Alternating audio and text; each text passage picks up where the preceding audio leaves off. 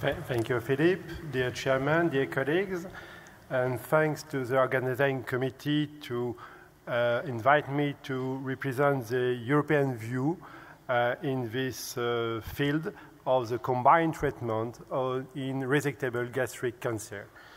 As you know, surgery is able to cure some patients in gastric cancer, but the results in overall survival depends on the stage of the disease, and we can see that for at least from stage 1B to 4A, we need to improve the results of surgery alone. So it's logical to combine chemotherapy and radiotherapy to surgery. And the question is how to combine these treatments.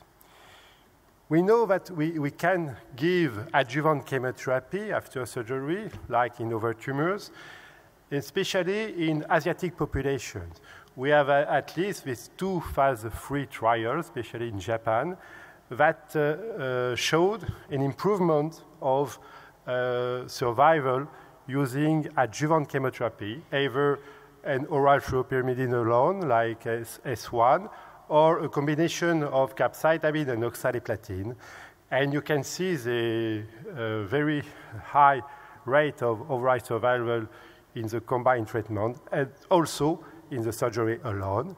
And as you know, these results are not reproduced in Western countries, and we have not a large phase 3 trial giving the evidence of the effectiveness of adjuvant chemotherapy in Western countries, but only some meta-analysis like this gastric group 1 that showed a slight improvement in terms of overall survival in the meta-analysis combining 17 trials, more than 3,800 patients, comparing any chemotherapy adjuvant to surgery alone with an hazard ratio at 0.82. We well known also the important trial, the ENT group, reported firstly by Jack McDonald, and showing a long-standing effect on the adjuvant radiochemotherapy in gastric cancer with a robust treatment effect in subset analysis, except for diffuse histology. But we know also the poor quality of surgery in this trial, the high rate of grade 3/4 toxicities, and the fact that 1/3 of patients did not receive adequate radiotherapy planning. We also know from the ARTIST trial that radiotherapy combined to adjuvant chemotherapy do not improve overall and disease-free survival in all patients included, but only a significant improvement of DFS in node-positive patients. So we have some arguments to give chemo or radiochemotherapy in adjuvant treatment, but we have to consider the reality of adjuvant treatment in gastric cancer, and I thank my colleague and friend Arnaud Roth for this slide. I completely agree with this slide, showing that this adjuvant treatment in gastric cancer can be given only for a selected population, a subpopulation, due to delayed surgery recovery, to poor food intake, to dumping syndrome, poor performance status, and finally some patients were refusing treatment. And it probably concerns only 50% of patients in gastric resectable cancer.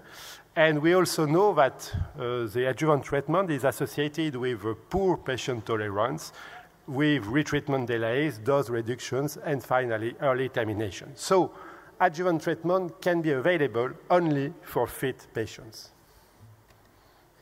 So it's logical to give chemotherapy before surgery to have a better safety and before the post-operative morbidity, and also to improve the L0 resection, as shown before by David Hilson, that the importance of L0 resection in gastric cancer. But we have very few large phase 3 trials comparing neoadjuvant chemotherapy alone to surgery alone in gastric cancer, not in esophageal cancer. And this trial conducted by EORTC, published in 2010, planned to include 360 patients, but was early stopped due to a poor accrual, and included only 144 patients with adenocarcinoma of gastric and cardiac tumors, comparing 5-FU, folic acid, and cisplatinum, 2 courses plus surgery versus surgery alone. And as you know, despite an improvement in L0 resection, this trial did not show an improvement in terms of overall survival or disease-free survival, maybe due to an underpowered trial. So, on the other side, you know that we have at least 2 phase 3 trials comparing perioperative chemotherapy, not only adjuvant, with the MAGIC trial and the French trial, with very comparable characteristics of patients, except for the location of the tumor. A majority of distal gastric cancer for the MAGIC trial, and a majority of low esophagus and junction tumor for the French trial. But the results are very comparable, with an improvement in 5 years survival, overall survival, from 23 and 24% for surgery alone to 36 to 38% for combined treatment, with hazard ratio at 0.75 and 0.69. One important point is the location of the tumor, and as you know, we have to consider if its tumor is located in the distal gastric tumor or in the esogastric junction. Especially CWERT 1 and 2 are often considered and treated as esophagus tumors. And in this case, we have to consider the role of the preoperative radiotherapy. This meta-analysis included 14 trials comparing preoperative chemo or radiochemotherapy versus primary surgery for gastroesophageal adenocarcinoma, and showed an improvement of overall survival due to preoperative treatment with an hazard ratio at 0.81, with a larger benefit for GE junction and for chemoradiotherapy, but it was not statistically significant. It shows also a longer DFS, higher L0 resection and downstaging, and no more postoperative complication. And you know the important cross trials that compare surgery alone versus chemoradiotherapy plus surgery, but as you know, it concerns esophagus and esogastric junction tumors, and included 23% of squamous cell carcinoma, with original radiochemotherapy using a weekly regimen of carbotaxol.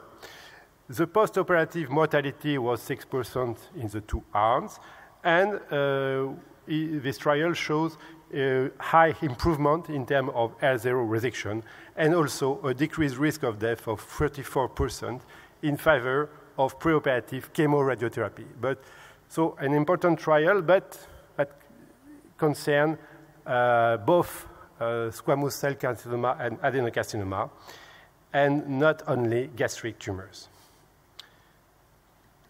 So, in conclusion of what can we say now with the trials that we have for the guidelines in this field? Adjuvant chemotherapy or adjuvant chemoradiotherapy are options, but concern limited and selected patients, and in this case, nutritional status is an issue. And it can be considered for patients who did not receive, for any reason, preoperative chemotherapy, but is not considered as a standard. Neoadjuvant chemotherapy alone, we have no large phase 3 positive trial showing the impact of neoadjuvant chemotherapy versus surgery alone in gastric cancer, so it cannot be considered as a standard.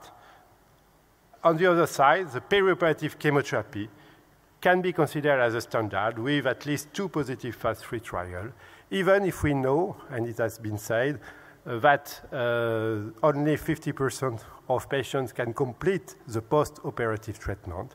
And we have learned from the critics trial presented before that the radiotherapy cannot improve this result after surgery. And for the gastric junction tumor, we have to consider preoperative chemoradiotherapy that can be an option and that can be preferred to perioperative chemotherapy in some patients. And finally, we can opt to have some progresses and to some change in our practice due to the better classification with the molecular classification that can help us to better decide the choice of the treatment in this field. Thank you for your attention.